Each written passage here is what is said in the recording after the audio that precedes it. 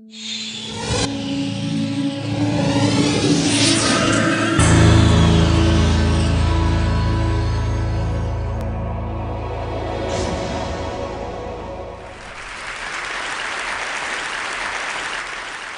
grew up interacting with the physical objects around us, and there are an enormous number of them that we every day use.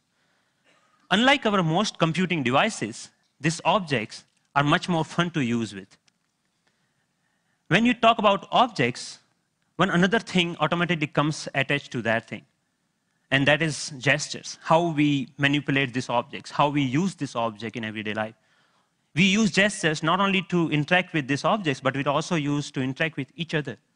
Like gesture of namaste, maybe to respect someone, or maybe in India, I don't need to teach a kid that this means 4 runs in cricket.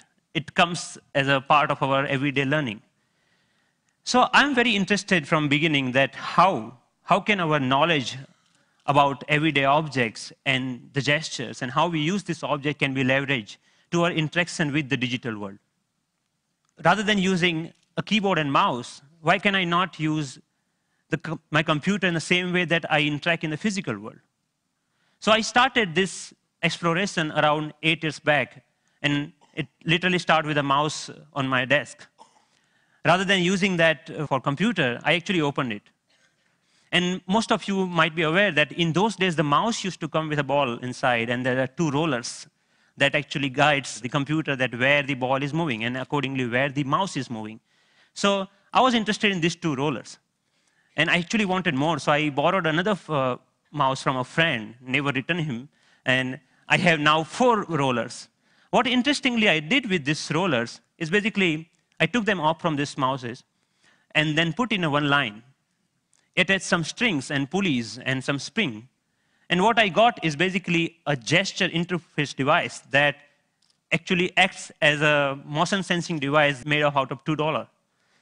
So here, whatever movement I do in my physical world is actually replicated inside the digital world just using this small device that I made around 8 years back in 2000. Because I was interested in integrating these 2 worlds, I thought of sticky notes. I thought, why can I not connect the normal interface of physical sticky note to our digital world? A message written on a sticky note with my mom on a paper can come to an SMS, or maybe a meeting reminder automatically syncs with my digital calendar. And a to-do list automatically syncs with you.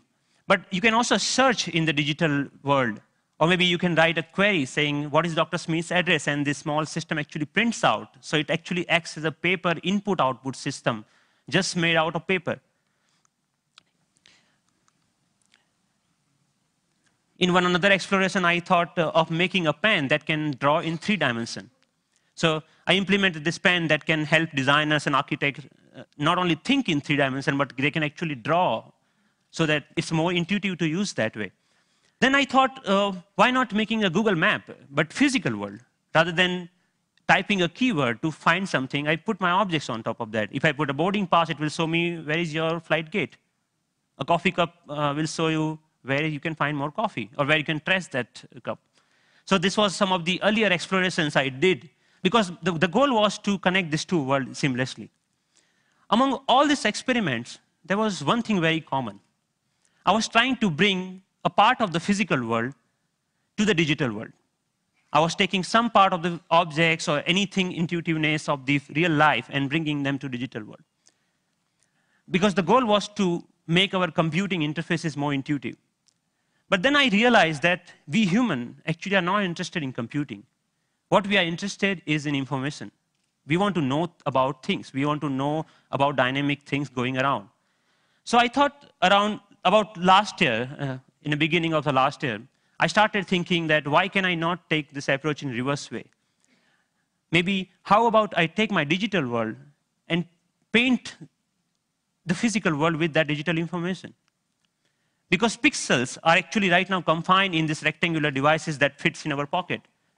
Why can I not remove this confine and take that to my everyday objects, everyday life, so that I don't need to learn the new language for interacting with those pixels? So in order to realize this dream, actually I thought of putting a big size projector on my head. I think that's why it's called head-mounted projector, isn't it? I took it very literally and took my bike helmet, put a little bit cut over there so that project actually fits nicely. So now what I can do, I can augment the world around me with this digital information. But later, I realized that I actually wanted to interact with those digital pixels also. So I put a small camera over there that acts as a digital eye. Later, we moved to a much better or consumer-oriented pendant version of that many of you are now knowing as Sixth Sense device. But the most interesting thing about this particular technology is that you can carry your digital world with you wherever you go with you. You can start using any surface or any wall around you as an interface. The camera is actually tracking all your gestures. Whatever you are doing with your hands, it's understanding that gesture. And actually, if you see, there are some color markers that in the beginning version we were using over there. You can start painting on any wall, that you stop by a wall and start painting on that wall. But we are not only tracking here one finger. We are giving you the freedom of using both of hands. So you actually can use both of your hands to zoom into or zoom out a map just by pinching operation over here. The camera is actually doing just getting all the images, it's doing the age recognition and also the color recognitions, and like so many small algorithms are going inside. So technically, it's a little bit so complex, but it gives you an output which is more intuitive to use in some sense. But I'm more excited that you can actually take it outside. Rather than getting your camera out of your pocket, you can just do the gesture of taking a photo, and it takes photo for you, right? Thank you. And later, I can find a wall, anywhere a wall, and start browsing these photos. Or maybe, OK, I want to modify this photo a little bit and send it as an email to a friend. So we are looking for an era where computing will actually merge with the physical world. And of course, if you don't have any surface, you can start using your palm for simple operation. I'm here, I'm dialing a phone number just using my hand. Yep. The camera is actually not only understanding your hand movements, but interestingly, it's also able to understand what objects you are holding in your hand.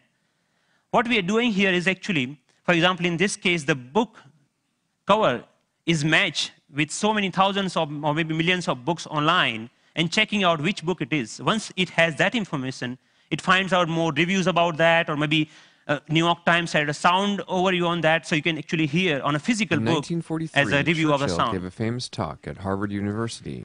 This was Obama's last visit last week to MIT. And in particular, I want to thank two outstanding MIT So professors. I was seeing the live of his talk outside in just a newspaper. Your newspaper will show you live of your weather information rather than having updated like you have to check your computer in order to do that, right?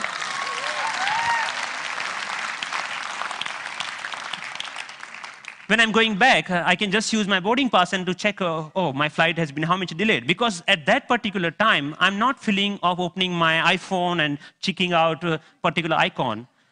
And I think this technology will not only change the way, yes, it will change the way we interact with people also, not only the physical world.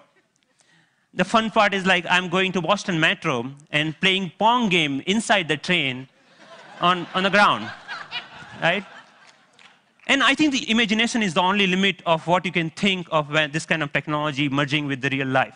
But many of you argue, actually, that all of our work is not only about physical objects. We actually do lots of accounting and paper editing and all this kind of thing. What about that? And many of you are actually excited about the next generation tablet computers to come out in the market. So rather than waiting for that, I actually made my own, and just using a piece of paper. So what here I did is remove the camera. All the cameras, webcam, have a microphone inside that camera. I removed that microphone from that. And that, just pinch that, like just make a clip out of that microphone and clip that to a piece of paper, any paper that you found around. So now the sound of the touch is exactly getting me when exactly I'm touching the paper. But the camera is actually tracking where my fingers are moving.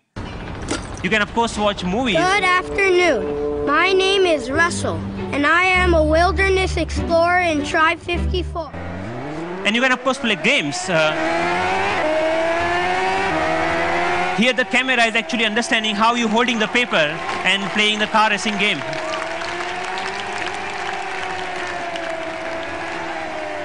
Many of you already must have thought, okay, you can browse. Yeah, of course you can browse to any website. So you can do all sort of computing on a piece of paper wherever you need it. So, but more interestingly, I'm interested that how we can take that in a more dynamic way. When I come back to my desk, I can just pinch that information back to my desktop so that I can use my full-size computer. And why only computers? We can just play with papers. Like paper world is interesting to play with.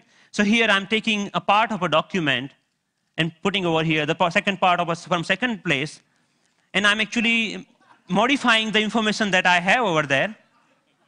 Yeah, and then I'm saying, okay, this looks nice. Let me print it out, that thing. So I have a now printout of that thing, and now, so the workflow is more intuitive the way that we used to do before, maybe 20 years back, rather than now switching between these two worlds.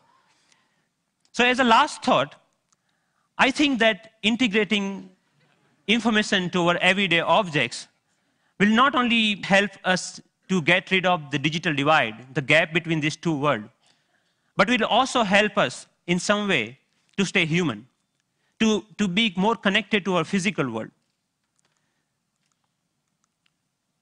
And it will actually help us not end up being machines sitting in front of another machines.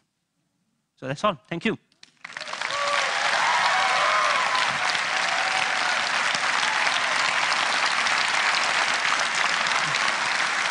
Thank you. Thank you. Thank you. Thank you. Thank you. So Pranav, first of all, I mean, you're a genius. This is incredible, really. Thanks a lot. What are you doing with this? Is there a company being planned, or is this research forever, or what? So there are lots of companies, actually sponsored companies of Media Lab, interested in taking this ahead in a one or the way. The companies like mobile phone operators want to take this in a different way than the NGOs in India are thinking that why can we only have sixth sense? We should have a fifth sense for missing sense people who cannot speak. Maybe this technology can be used for them to speak out in a different way, but maybe speaker system. I mean, what are your own plans? Are you staying at MIT, or are you going to do something with this? I'm trying to make this more available to people so that anyone can develop their own sixth sense device, because the hardware is actually not that hard to manufacture or something, hard to make your own. And I will provide all the open source software for them, maybe starting next month. Yeah. So that, open source? Wow. Yes. Wow.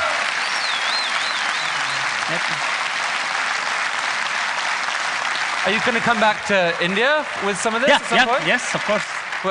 I mean, what are your plans? MIT, India, how are you going to split your time going forward? There is a lot of energy here, lots of learning. Like all of this work that you have ever seen is all about my learning in India. And now, even if you see, it's more about the cost effectiveness. This system costs you $300 compared to the like $20,000 of Surface tables or anything like that. Or maybe even the $2 mouse gesture system at that time was costing around like $5,000. So we actually, I showed that to, in one of the conference to President Abdul Kalam at that time. And then he said, okay, we should use this in Bhabha Atomic Research Center for some use of that. So I'm more excited about how I can bring the technology to masses rather than just staying that technology into lab or environment, something like that. Based on the people we've seen at TED, I would say you're truly one of the 2 or 3 best inventors in the world right now. And it's been an honor to have you here at TED. Thank you. Thank you so much. It was fantastic.